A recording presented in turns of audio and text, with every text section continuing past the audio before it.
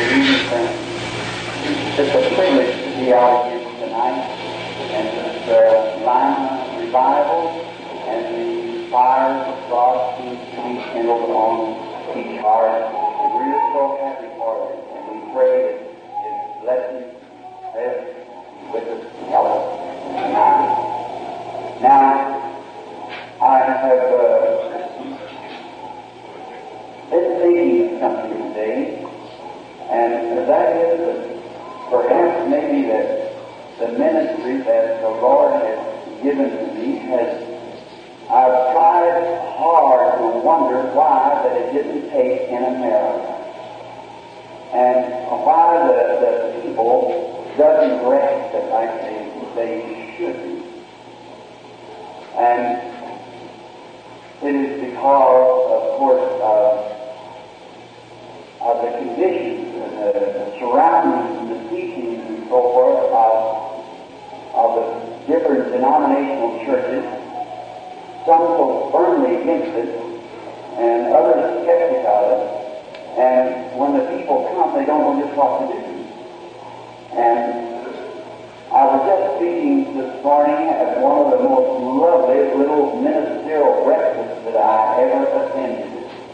Was in your lovely city of Lima. And I understand the man who owns the place is a Christian. I wouldn't know just where it was, but it's little ladies and all were so nice to us. And of course, he preceded us about 2.5 hours. So that was such a fellowship. I just can so appreciate a fellowship like that. And we had a wonderful time. And then, coming home, I was wondering why did the American people, and they didn't grasp it real quick like usually overseas, and meeting after meeting after meeting after meeting until there's a potion, but just not in a massive form. For instance, in South Africa, where I see them lead a man into the platform, which they let him do a chain like a dog. And after the Lord had been those things, and I could not speak, but I could see them, and I would tell him what maybe spell to them. And so then I thought, well, why is it that I can't understand it? But in a little while, the Lord healed this boy. And then He was healing this boy, giving, not only healing him physically, but mentally. And his right mind came back to him. And when the audience seen that, I made one congregational prayer, and 25,000 got healed at one time. They gave him 7 bandloads of crutches, chairs, sticks, and so forth. They walked on and so forth. 25,000 people estimated by not an evangelistic account. It was the old Dr. Bosworth who gave the estimation when he seen them together. How they were healed at one time by one prayer. Oh, how I wish that had happened in America. But I'm wondering if it isn't that too much we are so highly educated. Until Father Ryan trying to down education now. But we get so educated until we educate ourselves out of the Bible. And we seem to want to know more about it than God knows Himself about it. And in doing that, then we fail to find the simplicity of faith and its own act. And so I have said that if tomorrow night, if the Lord is willing, I noticed Leo and Gina, I don't think never had the right to help in the meetings, but to getting out of the prayer cards, and that people were saying, I'm asleep and I haven't been prayed for. Now, you are prayed for each night. Every night you're prayed for. And the mass is long. And I have found out too, and while we're just home folks, as we call it downtown, is your server here on both that deep? Home folks. Some minister told me today the latch is on the outside of the door. I said, what part of Kentucky are you from? So that was a real Kentuckian slogan. The latch is on the outside of the door. So I was amazed to hear that way up here. But you find it everywhere. But I was thinking that what has happened, and I wish you could pray for me in this respect. I feel that while I'm in America, in the United States, or that I just had these meetings like this, and I have been across the nation, back and forth every way, 10 years under every criticism that it can stand under, still she moves on. Because it's God, and it will. And when I meet you at the judgment seat of Christ, it'll be the same testimony and going on. The Holy Spirit's gift that has been given to us has stood the test through the years, and it's God who gives the gift, and that's why it stands for good and can't fail. But now, the American people are taught something. They want to be Jews. I don't know why they can't. They want to have hands laid on them. Because you've been taught that. You've been taught that's it. And that's it. It's your faith. It's according to your faith, said the Lord Jesus, be it unto you. And I have been thinking much of this. How many has ever read the visitation of this angel last night? Have you read it in the book and heard it? Many of you heard it and read it. When he came to me, he didn't tell me to do the things that I'm doing. He told me that I have received a gift of divine healing. And I was to be sincere when I prayed for the sick. Now, a gift of healing doesn't mean that he gives you power to heal someone. It means that he gives you faith for their healing. And together, the really the person that's being prayed for has to also have that faith, or it would never work. Never would. The individual is your own personal faith in a finished work.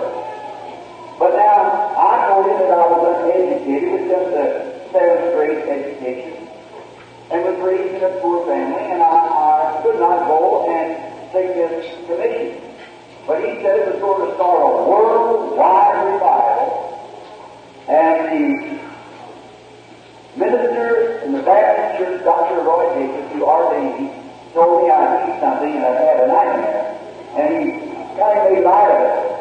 But he's preaching divine healing today. But however, he said, Billy, you better slip over home. I think you need a rest. I said, Dr. Davis, I don't appreciate that. If that's the way it is, then you can just wipe my name off, because I'm going to listen to God. But in the face of all of it, it has. That's right, it's done it. And the revival flowers are burning on every hill here tonight. Great signs and wonders throughout the nations everywhere. Healing campaigns going everywhere.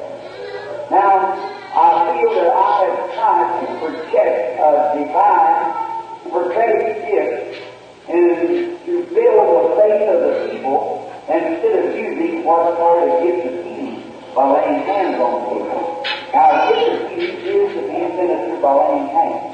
But now, a prophetic gift, and he told me that was given me, that would make the people believe. In other words, here, that's him speaking that, saying that I told the truth. But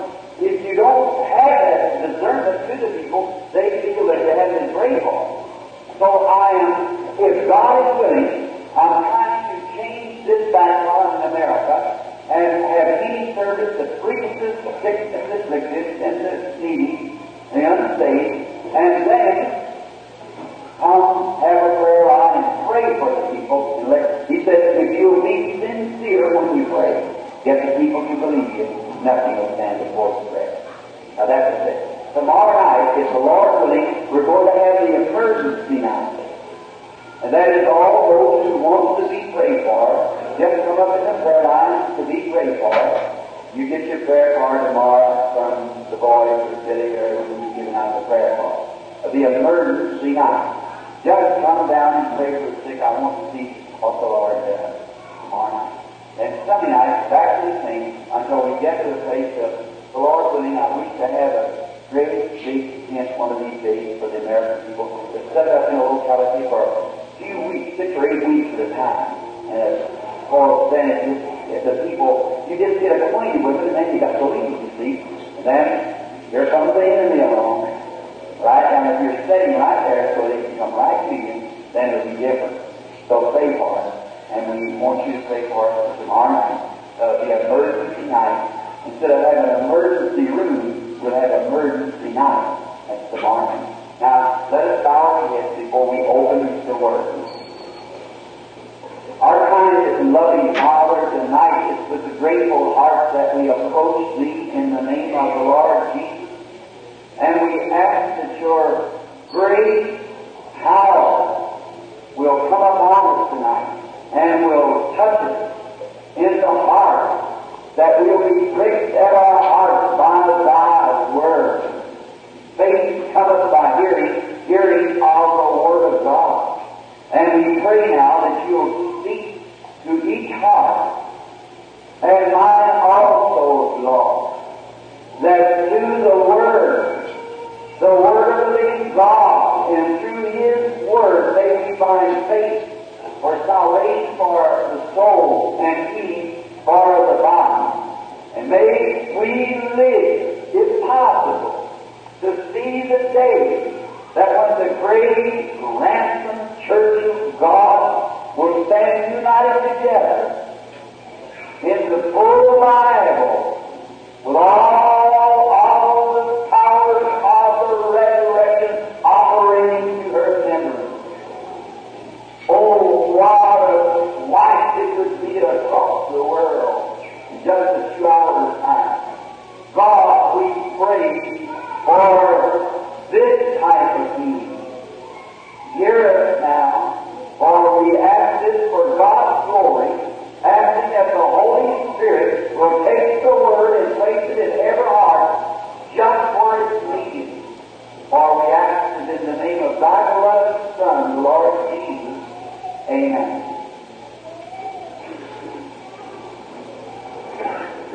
In this blessed Word called the Bible, and in the 17th chapter of St. Matthew's Gospel, I wish to read for a portion tonight the Word. And after 6 days, Jesus taketh Peter, James, and John, his brothers, and brought them up into a high mountain apart, and was transfigured before them, and his face did shine as the sun, and his raiment was as white as the light.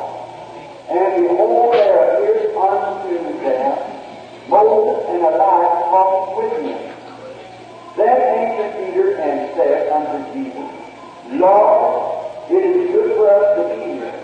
If Thou wilt, let us make Thee 3 tabernacles, one for Thee, one for Moses, and one for Elias.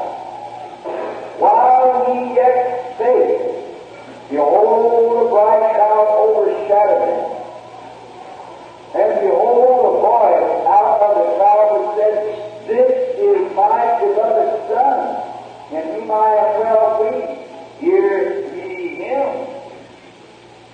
And may the Lord add His blessing to the reading of His Word. Now for a text tonight, if it should be called that, and no matter in any kind of service, the Word should have preeminence. It should be first. And the healing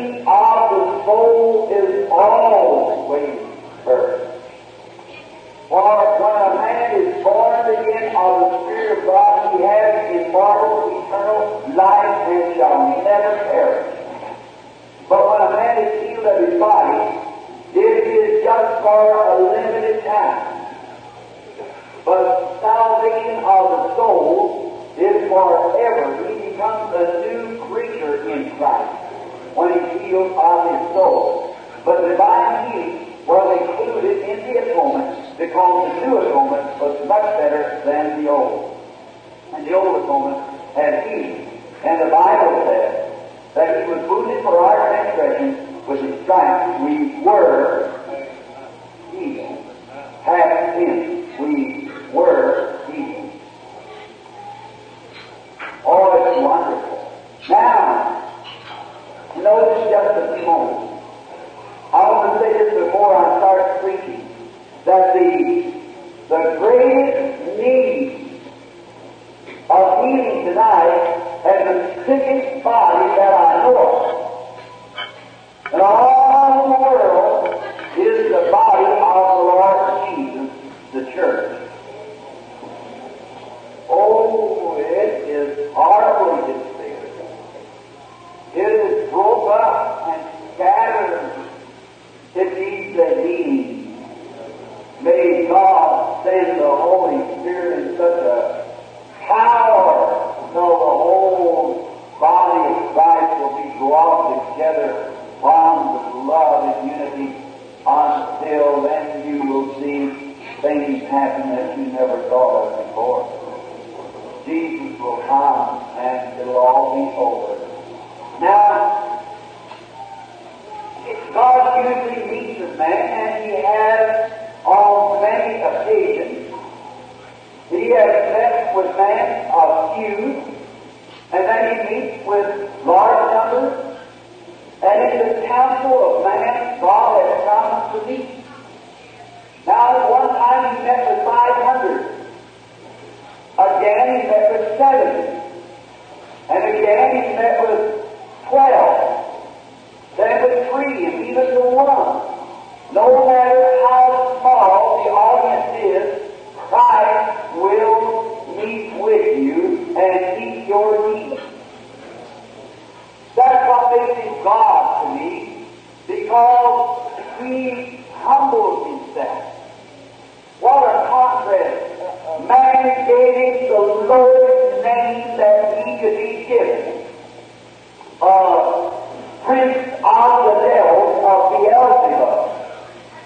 God gave Him a name above every name that's named in earth or in heaven, and named the earth and heaven after. Man placed Him as low as they could put Him even into the grave, and God exalted Him above every angel, archangel, every principality, until even He's so high that He has to look down to see heaven.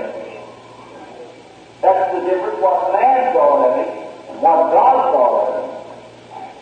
So the one who was the highest becomes the lowest, that He might redeem the middleman, you and I, back to the fellowship of God. So He meets in the council of man, no matter where it is or how many. If you have a need, He'll come. He crossed the stormy sea one night into the land of Galilee because one maniac was calling for Him and had need. And after meeting that maniac, the people thought they would call him to some halt if they would have a revival, so they asked Him to leave the land, and He always goes away when He's not welcome. So He turned back again to His own country. On this occasion, He had taken 3 men, Peter, James, John. Now, these 3 men represent love, hope, charity. Love, John. Hope, James. And faith, hope, and charity. And faith was Peter. That in the witness of these 3, the Bible says, in the mouth of 3 witnesses, let every word be established. fixing to do something on this occasion that needed 3 witnesses or an established family. And oh, how he loved to establish his word. Now there could be many angles, and I know that many fine scholars here tonight will be more capable of this job now than I. But really, God doesn't do anything just to be, as we would call it in a street expression, gadding around. God speaks specifically, and every word got an eternal meaning. You get it? Every word that proceedeth out of the mouth of God. And may I say this to the weakest of saints here tonight, that it might help you. When Jesus was on earth, He was at all of the Godhead bodily dwelt in Him. He was God, tabernacling in flesh in the Son. Jesus was just not a prophet, He was God. A lady said to me some time ago, she said, Mr. Branham, I would love to hear you speak. And I'll say this with reverence, and if there's any offender, I don't mean to speak against any person's religion. It's not in my heart to do that. But the lady was a Christian Science. And she said the only thing is you put too much stress and deity on Jesus Christ. And said you make Him immortal, divine. I said He was divine. And she said, if you mean fundamental, you say in your preaching, and you will accept the Bible what it says that He wasn't divine? I said, yes, ma'am. If the Bible says He wasn't divine, then I'll believe the Bible. But I want you to give me the verse and the chapter. She said, I can furnish that. I said, let's be here. And she said, on His road to resurrect Lazarus, the Bible says in St. John the 11th chapter that He wept. And said, being weeping, He could not be divine, He had to be human. Oh, I said, lady, your argument is thinner than the bronze made out of a shattered chicken and stars in it. You know that's wrong. I said, look, you fail to see God in Christ. I said, it is true that He wept and He went to the grave of Lazarus. He was a man weeping. But when He stood and pulled His little frail body together, so His head towards the sky, looked back and said, Lazarus, come forth. And a man that was dead 4 days, going to keep him again, that was more than a man. And it is true that He was a man when He came off the mountain hungry, trying to look on a tree to find food to feed His physical needs. He was a man when He did that. But when He's taken 5 biscuits and 2 little pieces and fed 5,000, that was more than a man. He was a man. After praying for the sick, as the Bible says, virtue went out of him. He got weak, tired. And he was laying on the back of the ship, so tired and weary, till the dashing of the waves did not bother him. Perhaps 10,000 sailors of the sea swore they had drowned him that night. When he was laying asleep, he was a man when he was asleep. But when he stood and put his foot on the rail of the boat, looked up and said, peace, peace, still, and the winds and the waves obeyed, that was more than a man. That was God speaking out of that flesh.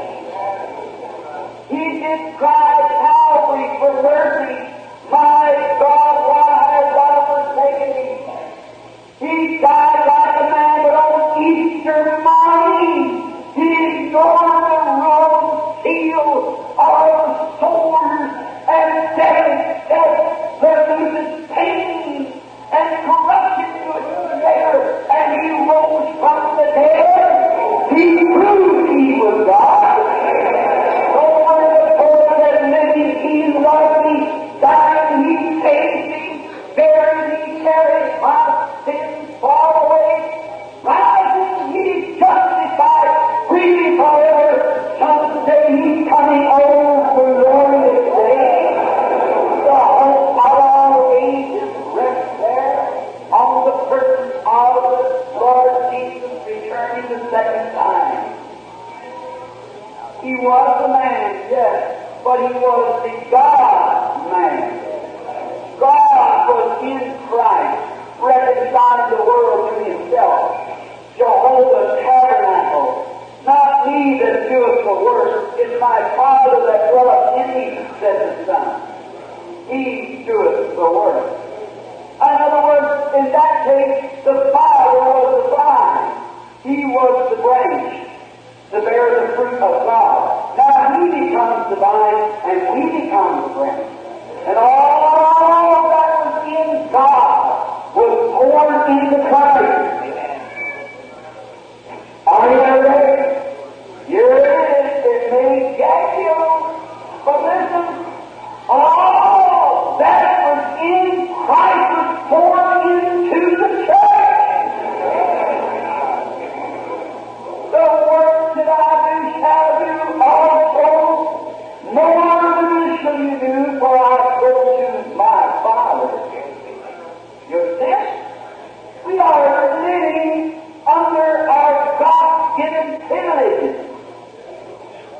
that God has redeemed us to. In our picture, when He had taken these three witnesses to go up to testify something. Now perhaps maybe I'm going to take it in a little different angle. It really represented the coming of Christ the second time. On the appearing of Moses, Elijah, and then Christ only. But it represents something more. And every time you read the Word of God, man who read this same chapter 2,000 years ago was inspired by it. Man who read it 500 years ago was inspired by it. Just as inspiring as it is to us tonight, because it is the Word of God. If I'd write you a letter, it might inspire you, but it wouldn't help the rest of the world. And as you are, an inspiration would read the letter as we go on. But God's Word is eternally, from everlasting unto everlasting. That's the reason I believe the Word. Notice, now, He was going to make a manifestation to show to the world what He had did. Now to the theologians and the Sunday school teachers, students of the Scripture, in the Old Testament, we find out that when a son was born into a home,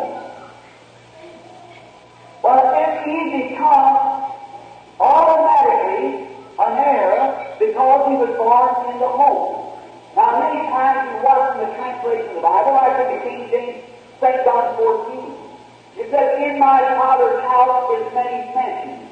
That doesn't sound right, does it? In my Father's house is mansions in a house.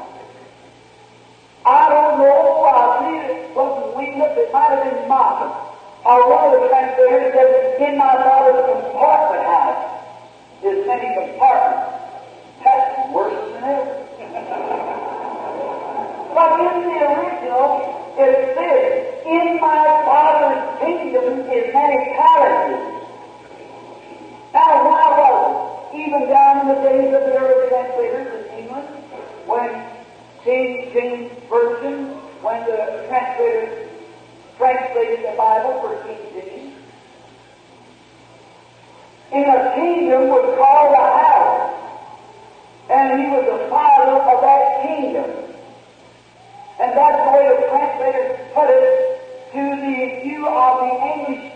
in that day. In my Father's kingdom, His house, it was called. Now, in the Old Testament, when a child was born, and this is good medicine for you Pentecostals.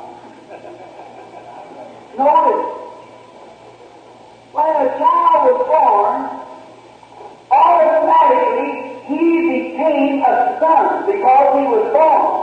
A son is one begotten of. That's where you Catholic people know about eternal sonship. How can you explain that word? How can be eternal if there be a son? A son has a beginning. All right.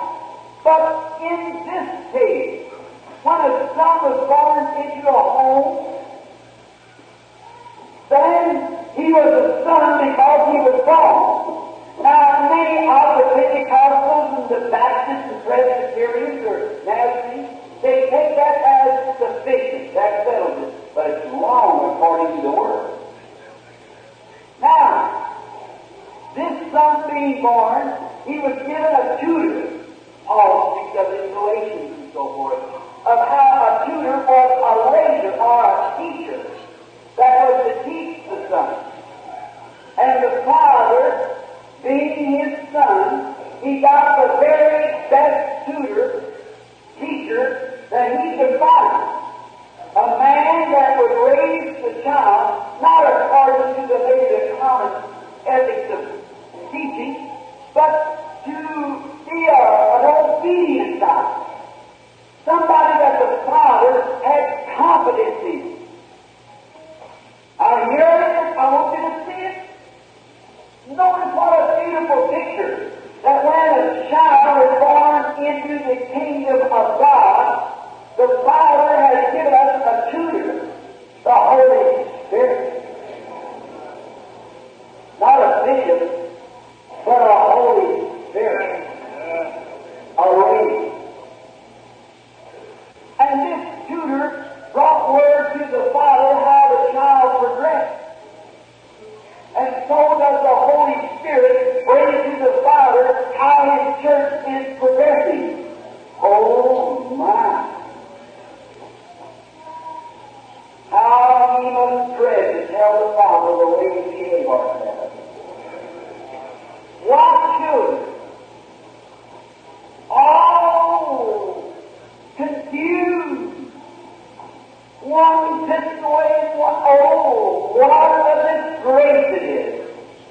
All separated and divided, arguing and fussing and disputing over little petty differences. Unbelief, unthankful, unholy, without even natural affection, when we should be in love with God. Now, so as the tutor, the raiser that was selected by the Father, oh, do you see it? The Father never selected an archbishop. The Father never selected something else or some denomination, although as good as it is. The Father selected the Holy Spirit to be our tutor. He is to raise us. Now what's the tutor's position? What the tutor is to do is to guide and to teach. And he'll never teach anything contrary to the school book. Amen. I hope that went into the left side of the stick. Notice, in the book, this is God's eternal Word and the Holy Spirit. He's only on the Word of God. Man, the man shall not live by bread alone, but by every word that proceedeth out of the mouth of God. Is this? The Holy Spirit keeps on the Word. Now, that's what He teaches. Have faith in the Word. Believe the Word. But now, we got away from that. We believe the church. And with all respect, great programs are crossing the nation which ought not to be even on television. They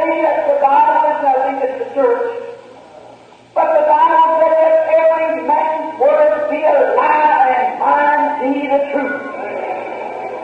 Whosoever shall take one thing out of this book, or add one thing to it, his part will be taken from the book of life, says the Word of God.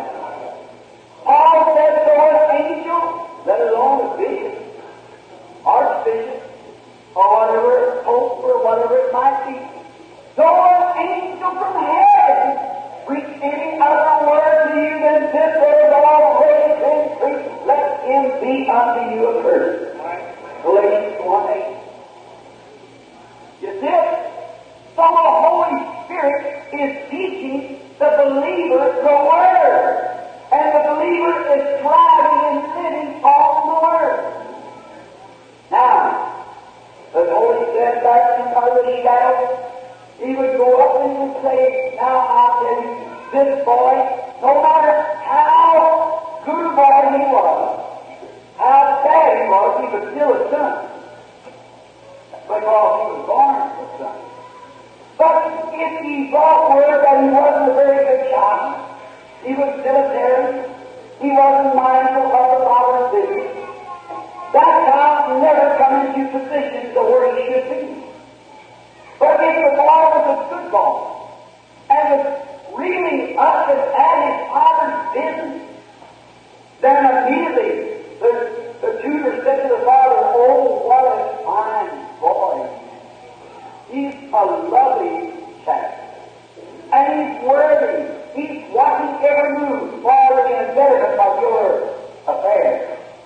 Are we about our Father's business of the Holy Spirit? He said, getting every soul saved we can, just on the work. Are we here in dilatory and arguing our little religious differences and splitting hairs and such? No wonder we take it no more.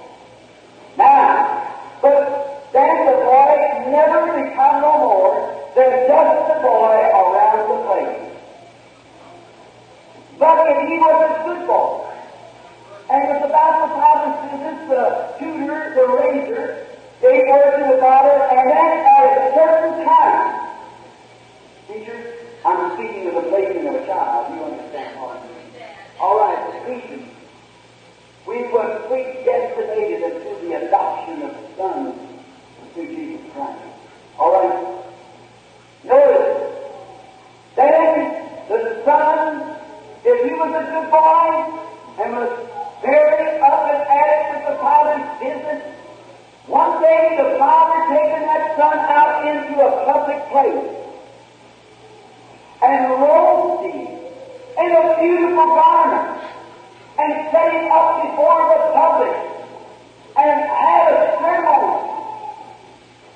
And he adopted his own child into his family. In other words, he positioned, placed his son. From then on, his name was just as good on the deck as his father's was. It was a placing of a son. And God, back in the Old Testament, being the shadow of the new to come, did the same thing by his son. He taken 3 witnesses and took him up on the mount which is called Mount Transfiguration. And there appeared unto them first Moses and Elijah. First Moses and Elijah. Now, Peter got all excited. And he said, Lord, it's really good to be here. So I tell you what let's do. Let's just build 3 tabernacles here. And we'll have one for those who keep the law. That's what we got decided about. Those who want to keep the Sabbath and the new moons and not eat meat and so forth, we'll make a tabernacle for them. And then we'll make a tabernacle for those who believe in the prophets and the Old Testament, and we'll make one for them. And then we'll make another one for those who want to come serve you. Peter said, I think that would be good. But Jesus was transfigured before them. God placed His Son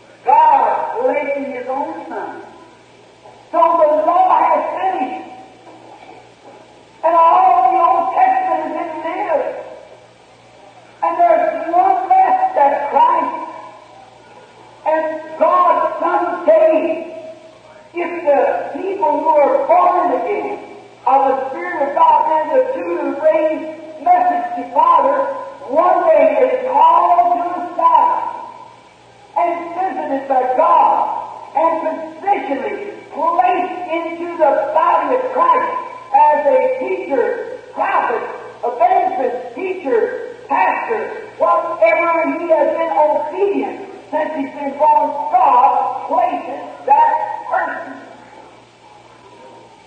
You see? Now, then his authority comes from God. Then his message comes from God. Now we have a lot of impersonation, but God backs up his message. When God does it, God proves it. God stands by. The Father stood by his Son in the Old Testament. The Father stands by his Son in heaven. Whatever he says, I'll do it. See? It's what you're hearing him. Aren't you glad that he said you're hearing him? Why? Moses represented the law. No man can keep the law. There's no flesh saved by the law. The law was a condemner of the people. No one can be saved in keeping the law. No work that you can do can save it. You might do one thing, join church, baptize, forward, backward, whatever you will. That doesn't have anything to do with it. You are not saved by your works. It's by grace are you saved. That's a gift of God. No man can come to me except my Father draws me first. You said, I saw after God knows you. Never know, brother. It was God seeking after you. No man can come to me except my Father draws him first. All that come to me, they are God's love gift to Christ. And you're not yours, but you belong to Christ. The Father has brought you out of the life of sin and has given you to Christ, and Christ sent the Holy Spirit to tutor you or to raise you to believe Him and go by His school book. Amen. Now, amen, so be it. I believe it. I'm not amening myself, but I like the word amen. Notice, then, I'm so glad that he said that. The law can't save you, but why am I only hearing him? He's the only one that has salvation. He's the only one that can give you life. He's the only one that can give you healing. He's the only one that can take away my burden. He's the only one who can raise you up at the last day. That's the reason you need him. Look at Moses, the law. No man can be justified by law. Because no man ever kept it outside of Christ. Then here, Elijah. What did Elijah represent? Elijah represents the justice of God. The line of God's justice. He went up on the mountain and sat down. And they sent a captain of 50. And he raised up. They were interfering with God's program. He said, if I be a man of God, let fire come from heaven and consume them. And down come fire and consume them. So the captain probably said to the king, said, it was just an accident, it was an act of nature. So we'll send another captain.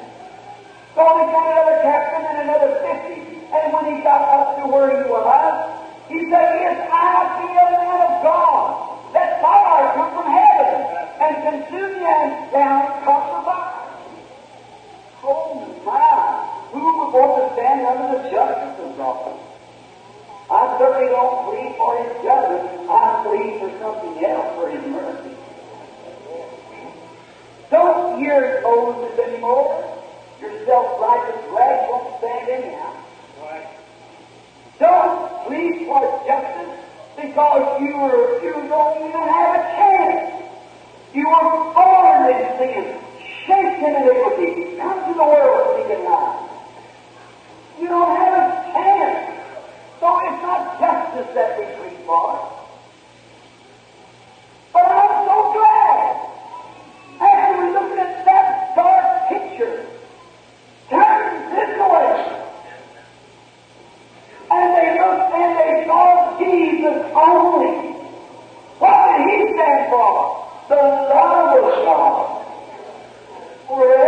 has a chance. The love of God, Jesus said for, hear ye, not our laws, our creeds, our affiliations and denominations, but the love of God. And man today is constrained by the Holy Spirit to come and love Him and serve Him, for He's seeking such to do that. God is looking for somebody who will stand out on the front line with love, not with her education. I'm not trying to support my ignorance, but I am trying to say that it doesn't take scholarship.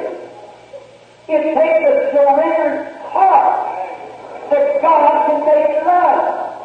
You don't know the Bible half as good as the devil does. So what good does it do you that someone says, I don't know this, Brother Branham, you mix up, you ought to teach it this way. I said, sir, I may not know the word very well, but I know the author real well. Not to know his word is right, but to know him is right. To know Christ is life.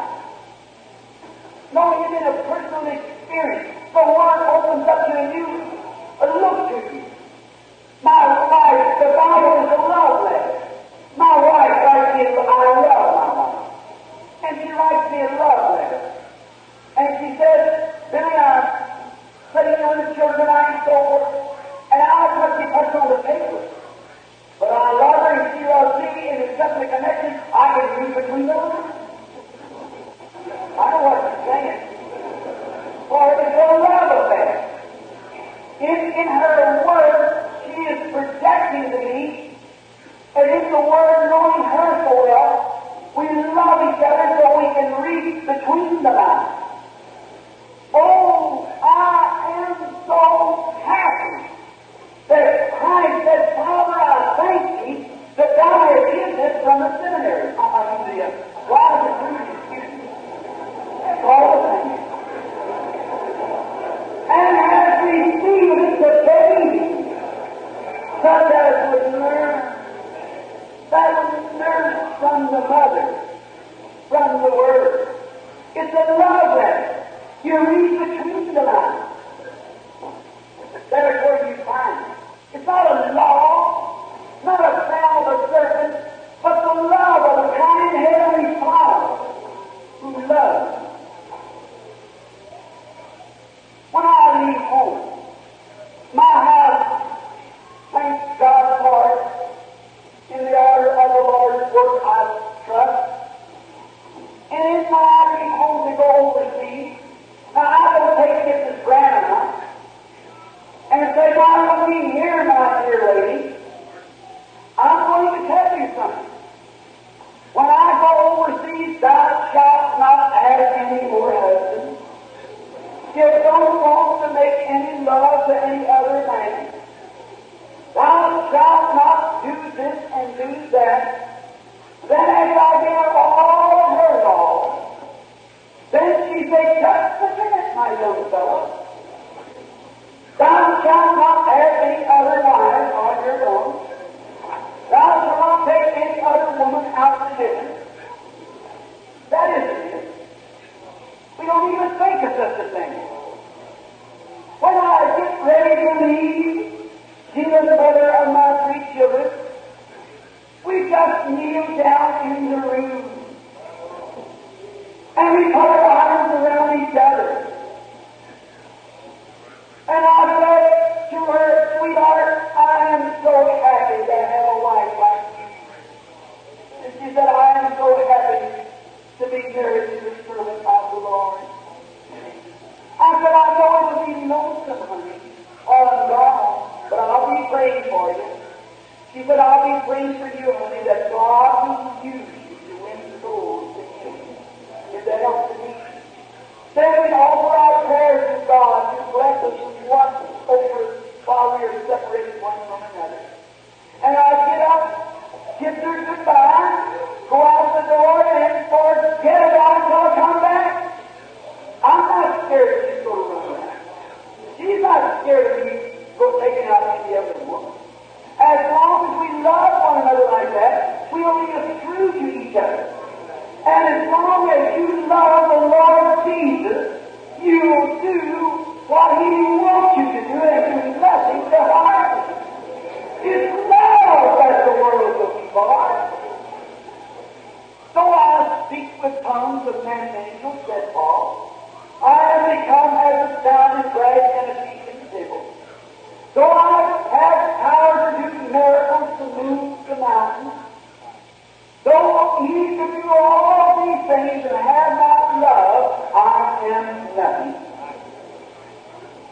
Don't judge a man because he can pray a prayer of faith for the sick and they get well. Don't judge a man because he might do some supernatural miracle as being a sainted person.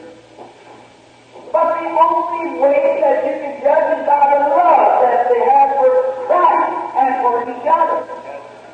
And do you see what the Holy Spirit has to bring to the Father? That we're all separated and no love for each other? So what I wanted to see a display of love. Here's some time ago, as you know, I am a hunter, and I love the wilderness. Other comes from the reservation, and it's just the love of the dark blood to make you love the outdoors. I love it, and it makes me unto God. My first Bible was Mother Nature.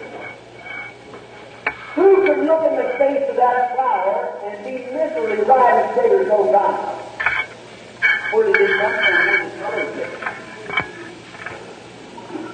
No, God is in nature. Some time ago, I was cutting elk, and it was early in the fall, I was about 50 miles from civilization. And back up there in the mountains, oh, what a feeling! The wolf pack. Oh, something in me just called out. I could hear God in the wolf call. Then down to my left, across towards another mountain, I heard a big male elk bugle. In the storm, he had lost from the other, and way down farther on the mountainside, the herd answered him. Then something began to move. I said, oh, it's good to be here. I looked around, and the sun, then the evergreens rose from the rain, and the sun shining against them made a rainbow. And I said, oh, God, you live in the mountains. The rainbow represents the covenant. You have to look upon in Revelation 1, the rainbow as jasper and sardis stone. Benjamin and Reuben, the first and the last, he that was, which is, and shall come, Reuben, offspring of David, the morning star. And as I looked at that, my emotions become to a place where I could not hold it any longer. I screamed to the top of my voice. I had to give this. And I suppose if someone would have been in the woods that thought there was a maniac there, or someone from the insane institution, around and around the tree, I went screaming to the top of my voice. Well, I was feeling that way. I was worshiping God. And as I worshiped the Lord and around the tree, all of a sudden, a little time squirrel. Oh, the noisiest thing you ever heard. He jumped up on a stump, and he looked up towards me and began to I thought, did I excite you, little fella? Well, I thought you ought to worship God with me. You are a creature of God. Why don't you worship with me? I said, oh, don't we love him around the tree over there? As hard as I can go. Did you care? I was worshiping God. Oh, my cup was running over. Not to make a mock, not to be seen. I was giving vent to my feelings as David danced before the ark of the Lord.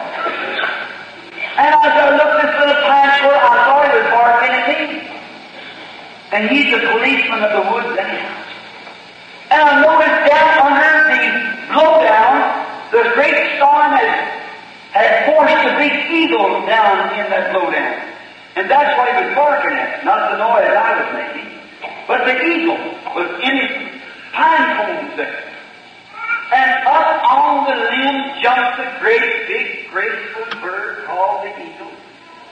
I stopped and I thought, well, I know you're in that wolf call and the elk call, you're in the sunset, you're in the rainbow, you're just everywhere, but what about this? What kind of seed is this? So I watched him a little while, and I said, well, I wonder why God wants me to look at that. And all of a sudden, I noticed the big eagle wasn't a scare. God don't want cowards. God wants man that's brave. He can't use a coward that will run down and pray to testify your healing, or tell your neighbor, your boss, what God has done for you, or give praise to Christ. Shame to speak up in that hour when the trial comes and you're afraid to say that you're a Christian. God can't use you.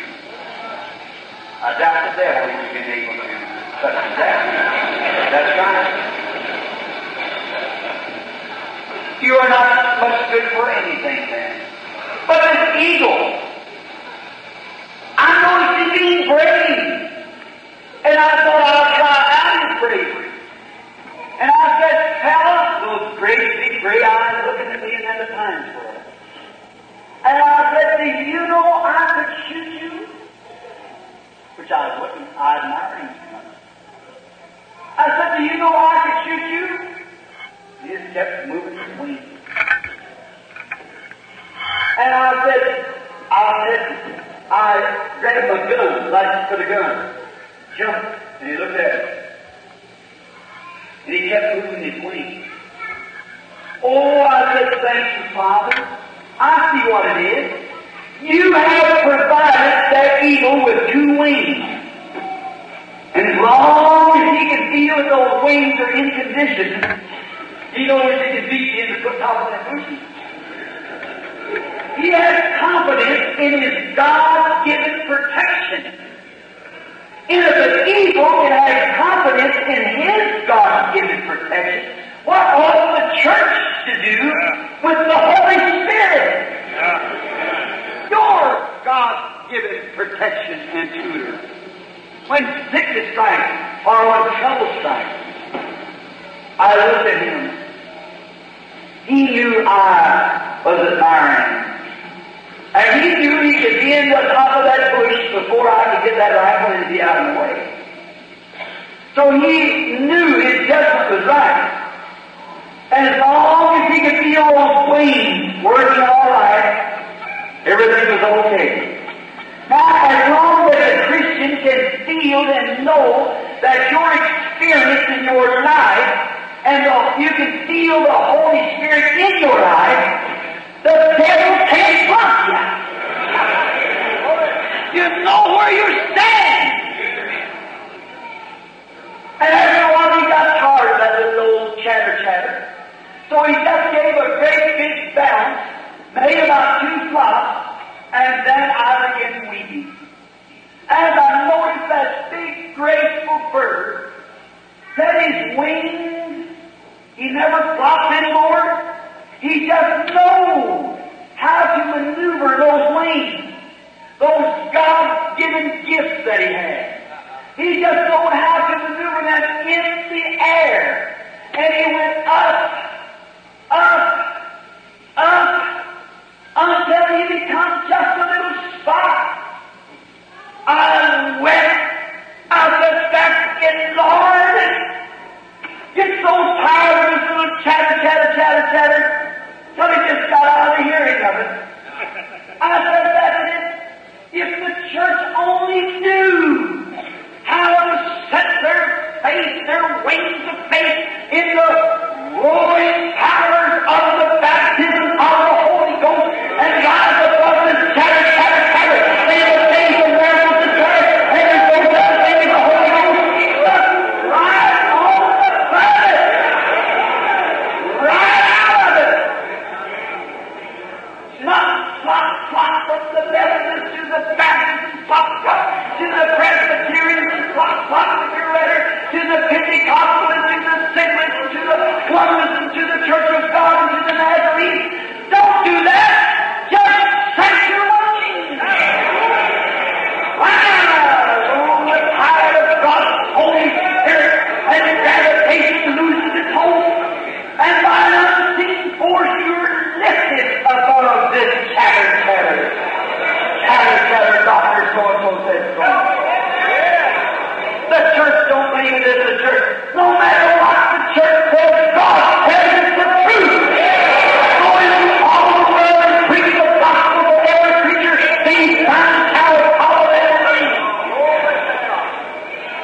Lo, I am with you always, even to the end of the world.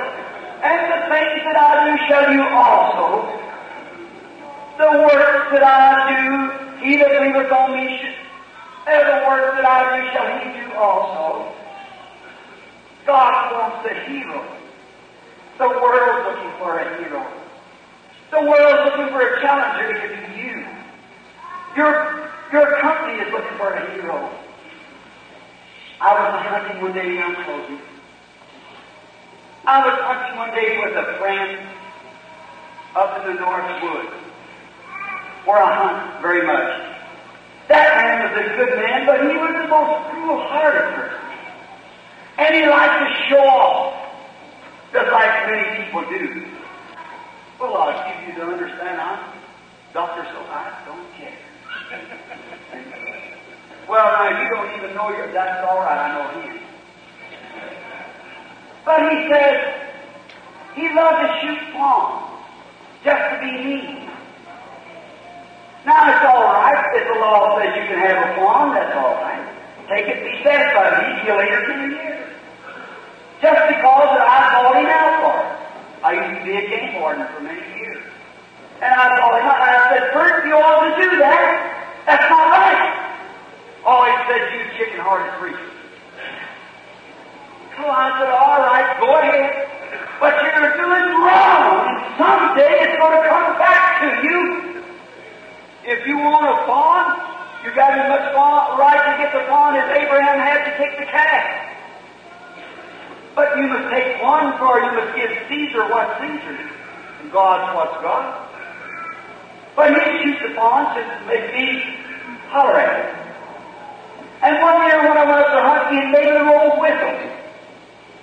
And he could make that whistle go just like a little fawn's crying. And I said, "Bert, are you going to use that?" He said, "Oh, preacher, just next to yourself." And we were in the woods a couple of days later. We come to a little opening. The snow was off of the opening where the sun had come in. We were in the woods. And he said, "I blew this whistle." Sounded like a little fawn making us cry. And listen now closely. And when he blew the whistle, what appeared on the other side but a beautiful big doe, a mother deer. Oh, she looked so graceful. Her big brown eyes looking, her ears sticking up, and she walked out towards the clearing. Why? She was a mother. A baby had cried. Where was it? It was in trouble. A mother's love called. And I watched this man pull back the lever and throw a shell into the rifle. I thought, "Oh, Bert, you're not going to do that." And I see him as a dead shot, raising his rifle and placing the crosshair on her heart, setting his shoulder for the recoil of the rifle. And that big doe in this gallant display of heroism walked out, tramping, looking, and she spied the hunter. I said, "Oh, how can you do it, Bert?" She was looking for that baby. Though she knew that rifle would take her life in a few moments, it didn't bother her. There was something in her. Her nature. She was a mother. It made any difference whether she died or not. The baby was in trouble. She was looking down the rifle barrel. The baby in trouble. She seen the hunter and the gun raised. But where was the baby? She walked on into the open. I said, oh, God, please. Oh, don't let him do it. How can he do that? And as I was praying, I noticed the gun didn't fire. Very quick shot. I looked back, and as I saw him with his gun, and the gun barrel was shaking. I looked at him, he turned around, and tears was rolling down his cheeks. He laid his gun down, he grabbed around the leg, and he said, Billy, I've had enough. I can't do it, Billy. Pray for my sinful soul. What was it? He saw a display of real mother love that would walk in the face of death because the baby was in trouble. People, God is looking for men and women who has the love of God in their hearts, who can walk in the face of death itself and call those things which are not as though they were, because God said so. The love of God in their hearts. Let's pray.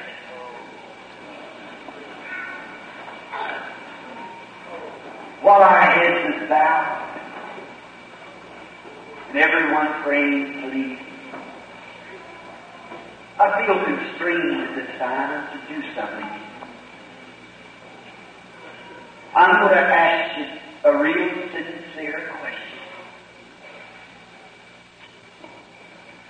If you're not a Christian, or you have professed Christ, and you've never made a real stand, aren't you kind of ashamed of your confession? Though you've belonged to the church for many years, but you really never have been born again. You've kind of listened to the creed of the church. You've never listened to the Holy Spirit wooing and teaching you to come to Christ. And you would like to step out tonight as a real hero and show your display of real gallant love for Christ.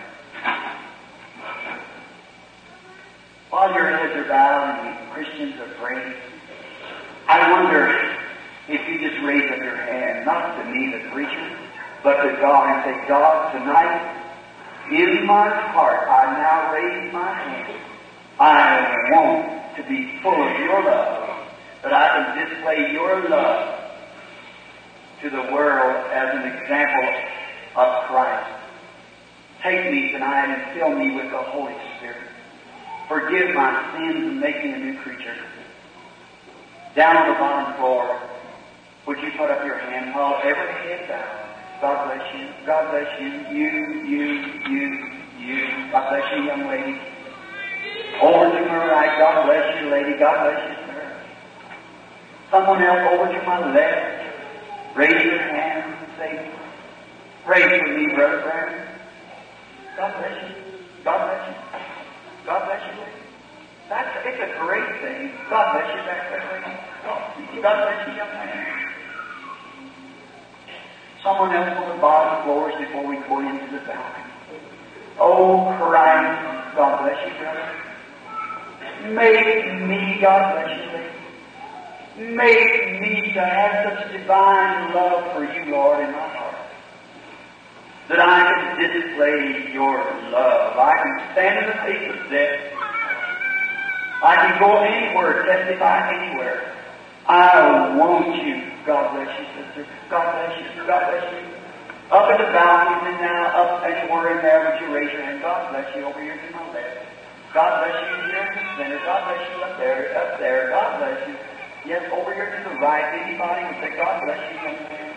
Someone else say, Brother Branham, remember me tonight. God bless you back there, young fellow. God bless you, sir. God bless you, lady. God bless you, young lady. You little boy.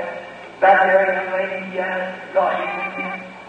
I want you to remember me, Brother Branham, right now. The Holy Spirit is beating in my heart and saying, oh, I want you. God bless you, sir. I want you, says the Holy Spirit, I want you to make a stand for me tonight. I want you to step right out and display this feeling that I give you now. That you know you're needing and feeling. The Holy Spirit's trying to bring you to the love gift of God, and you want me to remember you. You want God to bring you in. Will you raise your hand? Someone else who hasn't. Fill me, O God, with your Holy Spirit. Seal me into your kingdom. God bless you. The man and woman there. Yes, the Lord bless you. God bless you, young lady at the top of the balcony. I'm just watching God see every hand in those every heart. God bless you. God bless you. You down there, yes. You here. God bless you, sir. Even some of this rough out of their seat and turn right around weeping. Do you know that's what we need? You have to have a breaking up before you can have a remolding. The prophet went to the potter's house. We don't need any theology now. We need love. Oh, the love of God, how rich, how pure, how fabulous and strong. It shall forevermore endure, saints and angels' song. After all things are gone, love stands forever. Miracles, prophecies, teachings, and so forth, wisdom and knowledge, tongues and interpretation, all fail and cease, but the love of God still endures. Saints and angels' song. God so loved the world. Do you so love God for loving you? God made you what you are and given you a choice. If you want to live, you can accept it. I guess some 50 or 60 hands has went up in the village. Wants to be remembered in prayer at this time. Is there another just before closing? I feel kind of strange about. I feel like there's someone else maybe that would raise your hand. You say, does that mean it ever? Yes, God bless you, young man. God be with you. All right. Now, as your head bowed, go to do what? Now look. What made you raise your hand? What did that? Jesus said, no man can come to me except my Father draw me first. And all that comes to me, I'll give him everlasting life and raise him up at the last day. Now I'm going to quote Jesus' word. I know we have customs. We have an altar here. We come to the altar, but we have no altar. Right where you're sitting is where God convicted you. Right where you're sitting is where God gave you the Christ. Right where you're sitting, you can receive the Holy Spirit. He's here now. Let's see what Jesus said. St. John 5:24. While you're praying, listen to his word. Jesus' word. He that heareth my word and believeth on him that sent me hath, present tense, everlasting life, and shall never come into the judgment, but hath passed from death unto life. How simple, how sweet. The Father has made it so simple for us. Not complicated, not educational programs, not creeds and catechisms to learn, but to know Him by love. The Father has made it so simple. He that heareth my word and believeth on him that sent me hath, present tense, eternal life. Is the Holy Spirit eternal life? Yes. And shall not come into judgment or condemnation, but hath, past tense, passed from death unto life. Now, Heavenly Father, somehow the great Holy Spirit is moving in our midst. All through the lower floors and the upper floors, the balcony. Hands of men and women, some of them aged and some young, some in their middle age. And they have accepted you as their Savior and desiring to be filled with the Holy Spirit, to be taught of Him, to lead a humble life, to have the fruit of the Spirit in their life, and become salty in their walk and in their life so that the world will thirst. That ye are the salt of the earth. And they want to be so seasoned with the Holy Spirit until men and women will say, oh, I'd like to be like he or she. I believe they're real Christians. They have the fruit of the Spirit of love, joy, peace, long-suffering, goodness, gentleness, meekness, patience. God granted just now. May the miracle of the greatest miracles be performed as already been. They raised their hand and they could not have done it unless they were convinced, unless you had brought them. And they raised their hand to you that they wanted to make a stand tonight for you. And I pray that the great Holy Spirit who put their name on the book of life just then will brood over them as He did before they were even on the earth, and brought them to this far, and now has given them to the Father. The Father has given to Christ.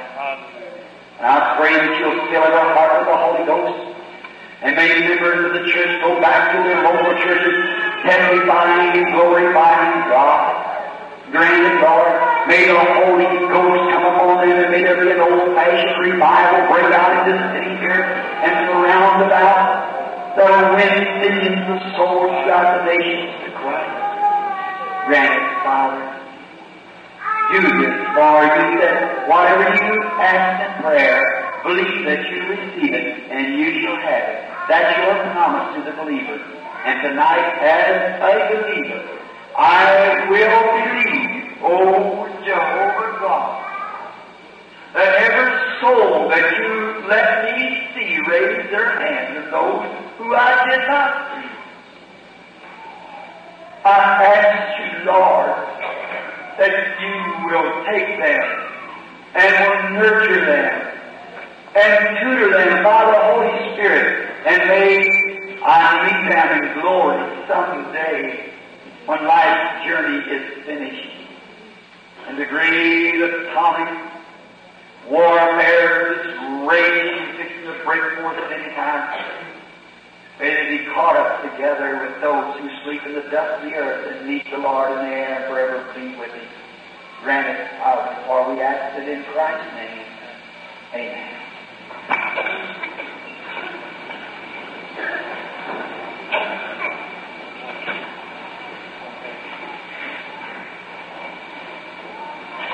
Oh, I love Him.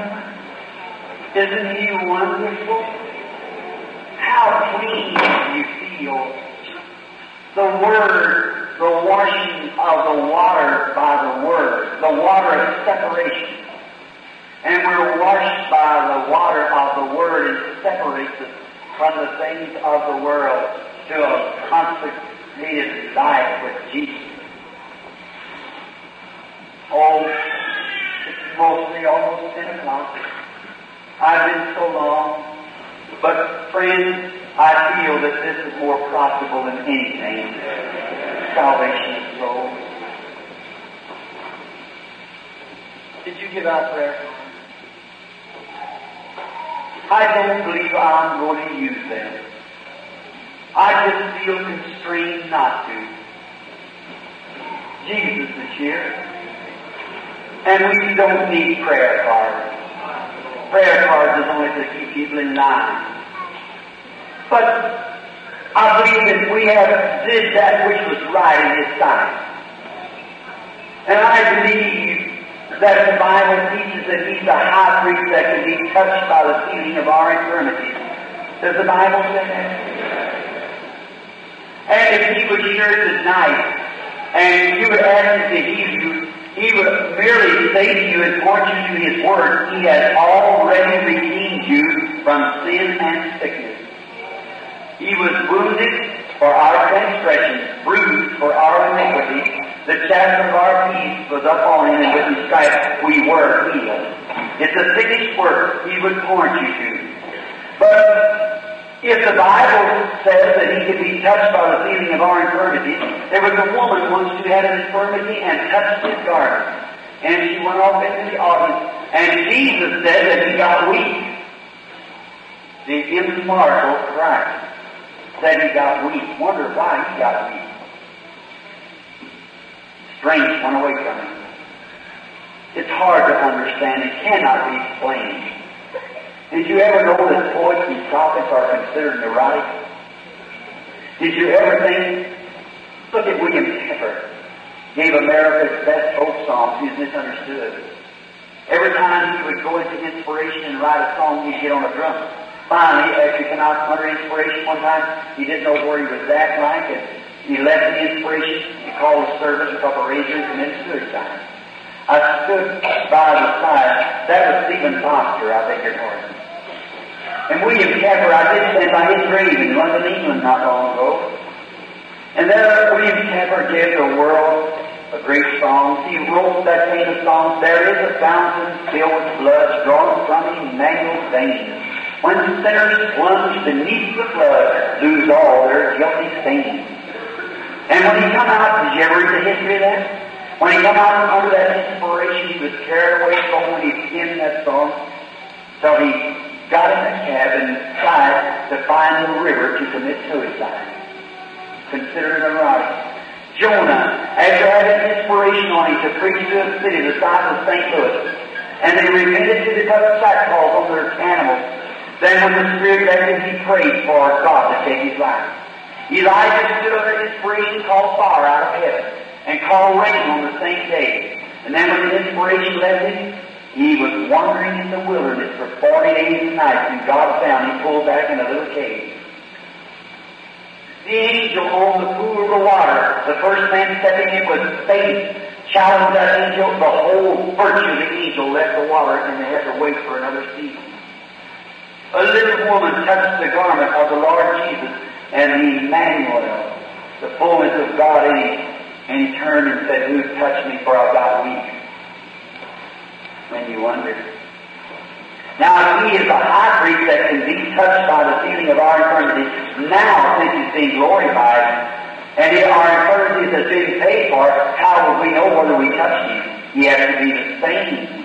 To go out into the audience and find the same. Is that right? We've had it.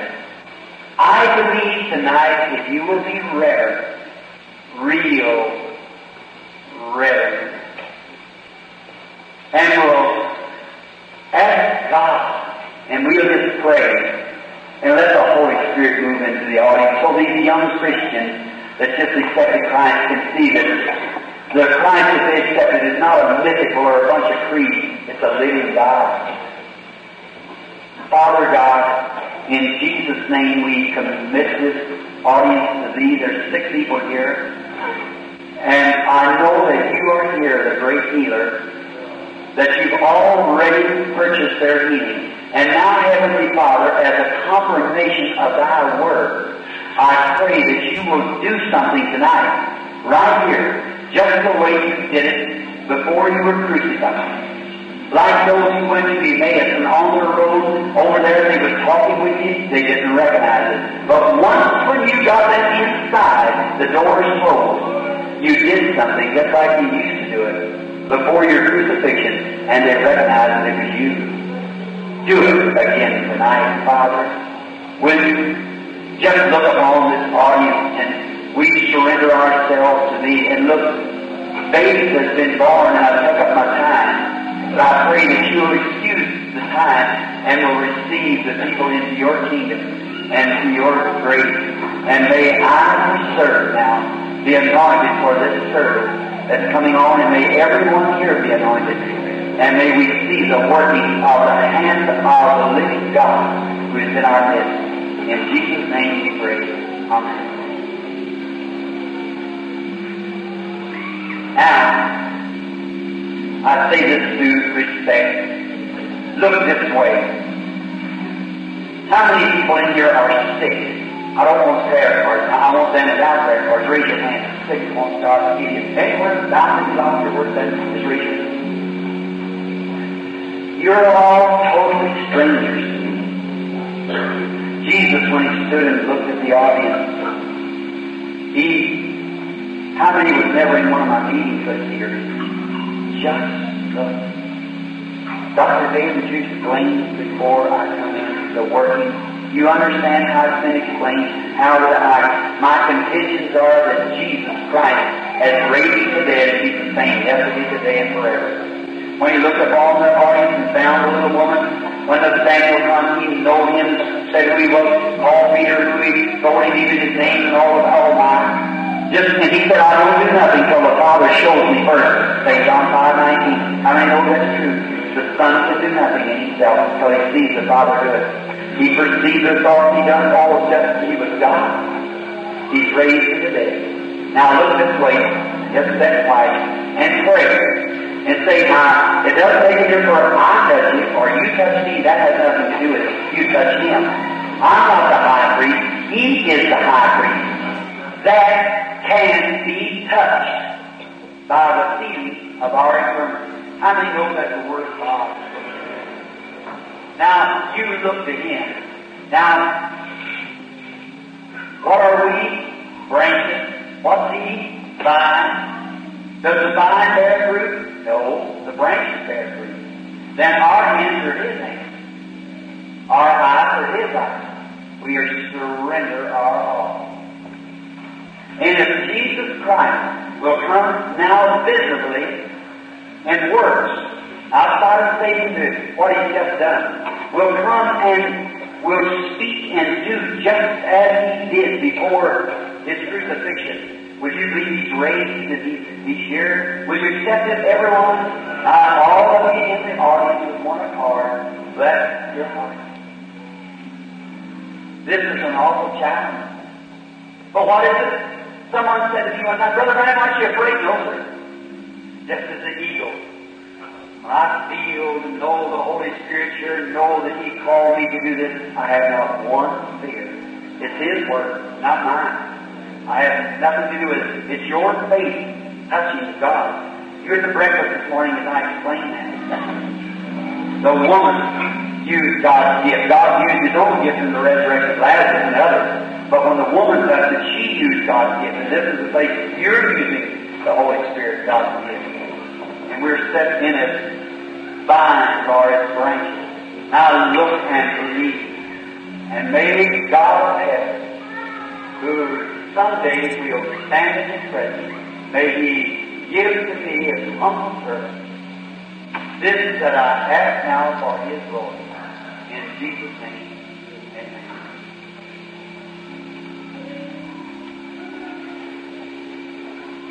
I'm so glad that the piano playing, I just believe on the Lord, and don't be looking to him. Be praying. Saying, Lord, be merciful to me.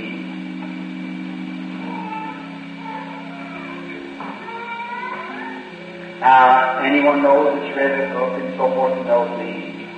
I'm just a man. Don't know a person in here at all. As I look over the audience, I met this Methodist preacher sitting here this morning. And I believe this is Mr. Smith sitting right here in the recorder. I know those sitting there. I know not the rest of you. But there's someone here who knows you.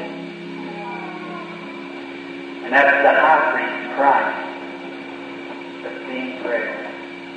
I'll watch. The Holy Spirit, Christ, is here. When he said, the works that I do shall you also. A little while and the world, that's the unbeliever, will see me no more. Yet ye shall see me.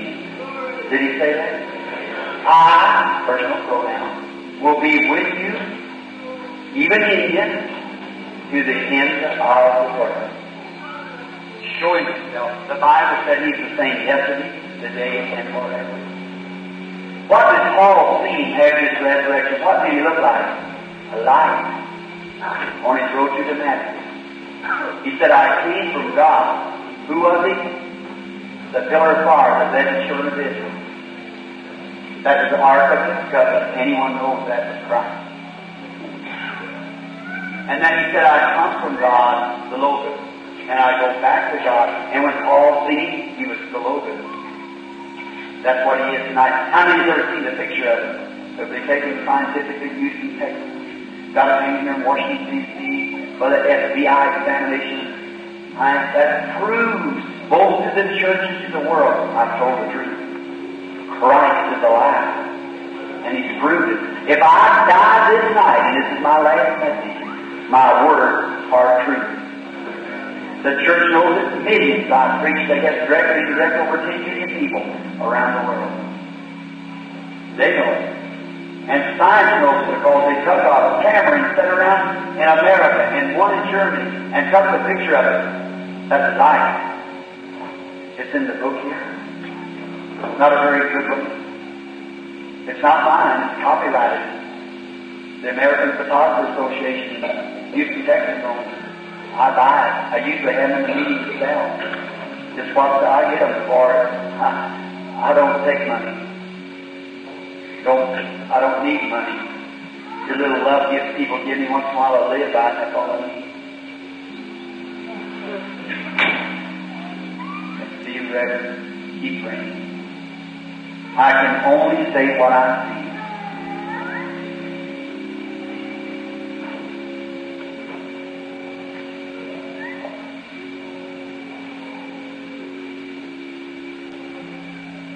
I wish that my audience, I hope you do not judge me wrong as a servant of God and your brother. Christ, the Holy Spirit is here. He is present now. And what is this? I'm just healing myself. And you just heal yourself. And God can use us when we get ourselves out of the way if we're gifted for certain things. Like a minister preaching. I'm not a preacher. I can't preach. I'm uneducated. But my gift is to yield to the Holy Spirit. Here it is. And in Christ's name I take every spirit here under my control. For the glory of God.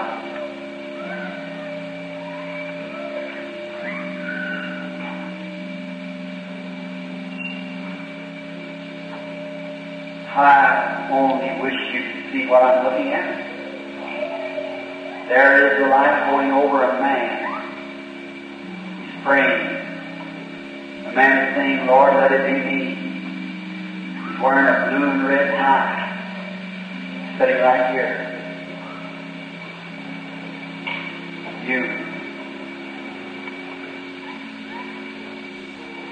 You believe me to be His servant?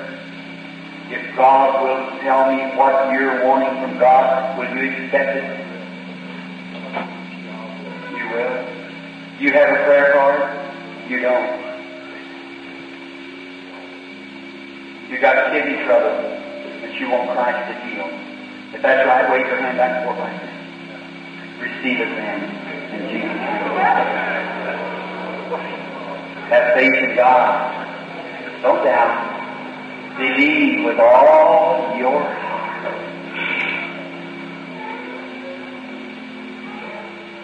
You believe now He's raised from the dead? Aren't you happy you received Him a few moments ago?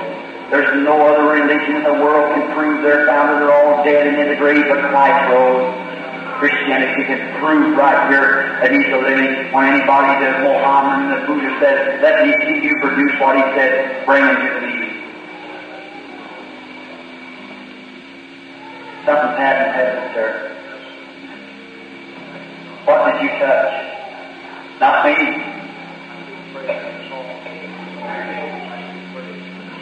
You hear what he said? How did I know what he was praying about? I was taking God bless you. Have faith in God. Let's pray, don't we? Isn't this wonderful? I just be real reverent. Don't move around. Just be reverent. He will come again. It just looks like it's just you. All I have to know, you can't explain God.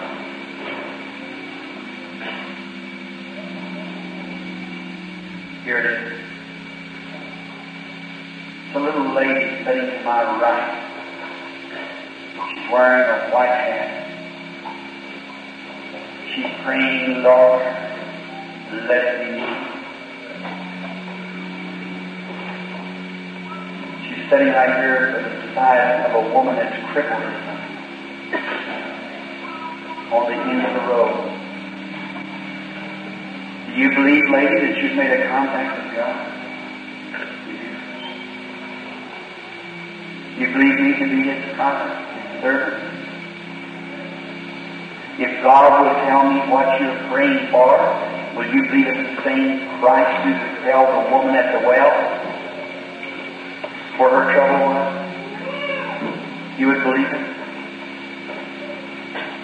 You're wanting Christ to deliver you from an asthmatic condition. That's right, raise up your hand.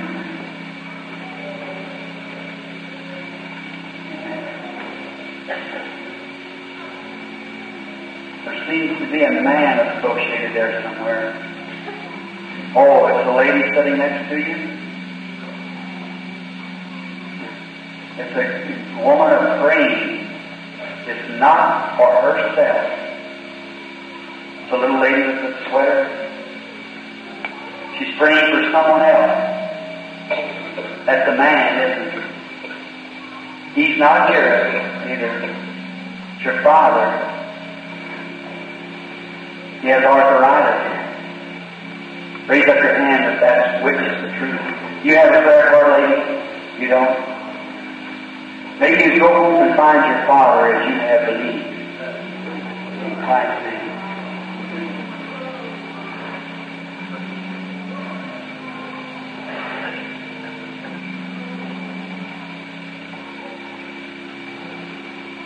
Someone here just really praying. There he stands. Oh, if you could just see this light moving. And over there it is, it's a little lady, way back here towards the back. She's putting her handkerchief up to her eyes. She's got a little white hat on, a little thing on her shoulder.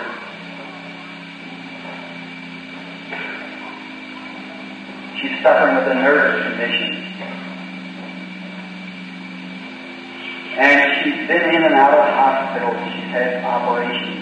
That's right, isn't it, lady? Stand up just a minute, lady.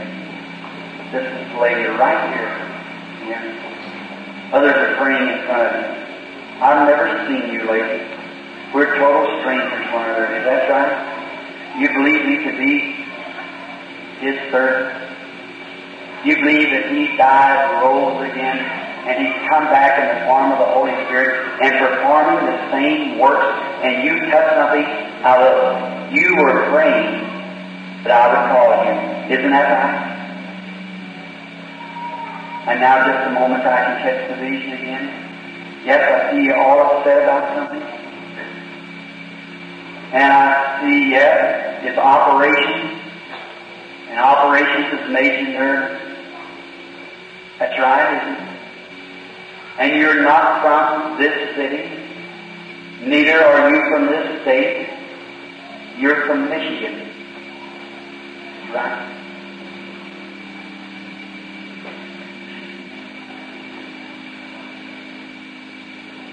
And you're praying for someone else. And that I see you as years have passed back down your life. And you're holding a little baby in your arms, and the baby is blind. It was born blind. You've become a Christian. You prayed for the baby. The baby has received its sight. And now it's quite a lad, and it's going blind again. And you're wanting Christ to heal that baby. And that you might know that I be God's prophet. The baby looks very pale, the child does. It's real white-headed, pink kind of, it's an albino child. That is true.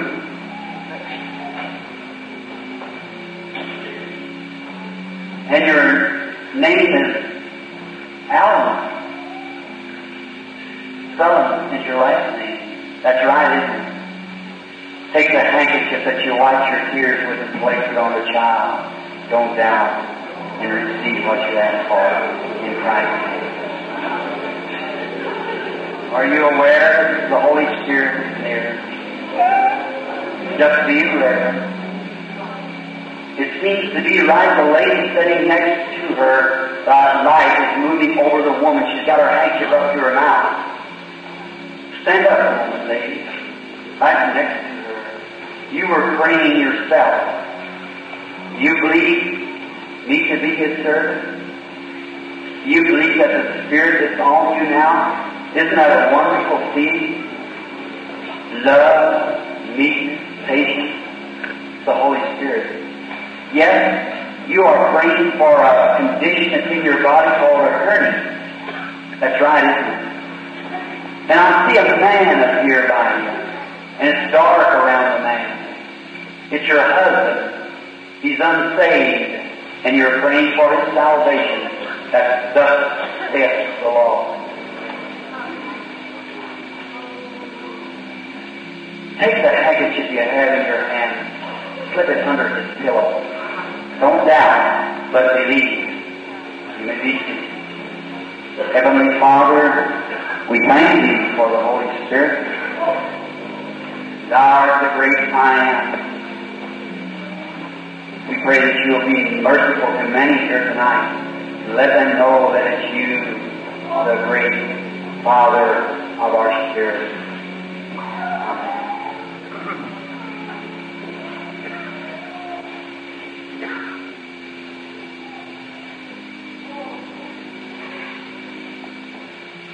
Oh, how wonderful Jesus is.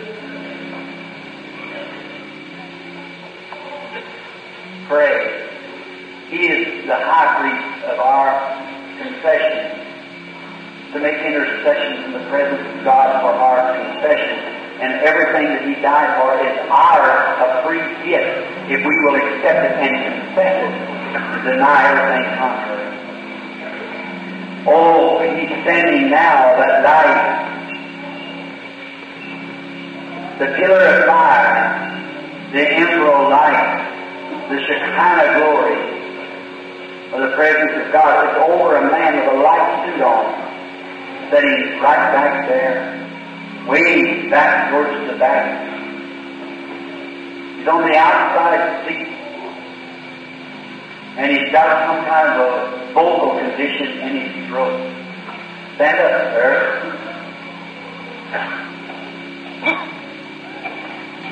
You believe it? All right? That's it. You believe in Christ will heal you? There needs to be a man behind you there also. Sit down just a moment, will you? Standing here. All right, now you can sit down just a moment, sir. Both of you, kneeling.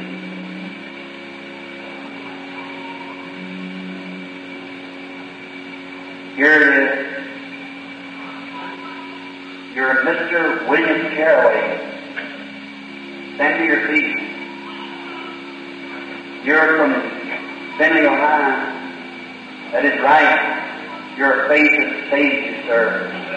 Go home and peace. God be with you. Lay your hand on the man in front of you. Touch the man also. In Jesus Christ's name, may they receive that what they have asked for God's glory. What about the balcony? Are you believing up there? God is up there. He's sending you down here. Are you believers? Have faith in God. I challenge your faith. Believe with all your heart.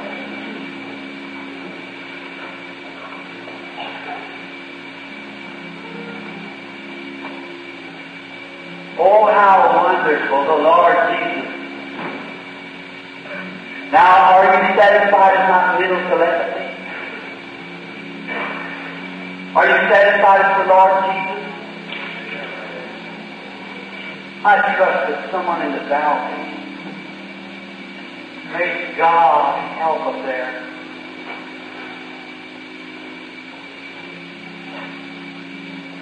It's over the lady sitting right straight in front of me with a black dress on. She has a garter. That's right, lady.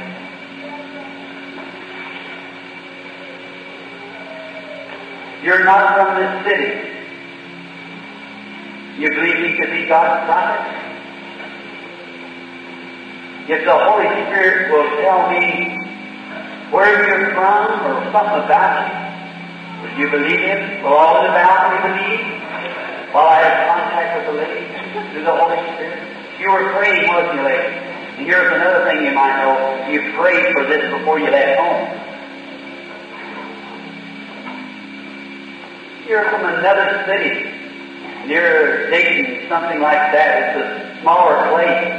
It's called Miamiburg. That is right. Do you believe now? Then go home and be healed. Are you believing, everyone? Do you believe His presence is here? He's omnipotent. He's omnipresent. He's all around everywhere. Believe on Him now and be healed. I want you to do something for me. There it is again. Bow your head just a minute. Our kind Heavenly Father, oh, to know Your presence is here now, how You are proving that You have raised from the dead, and that the Bible is God's infallible Word. You're the high priest that can be touched by the feeling of our infirmity. And we're so thankful for it. And You had to make a way to prove that Scripture. And tonight it has been fulfilled, for Jesus Christ is the same yesterday, today, and forever. Oh God, how we love You, how we worship You. You are in our midst.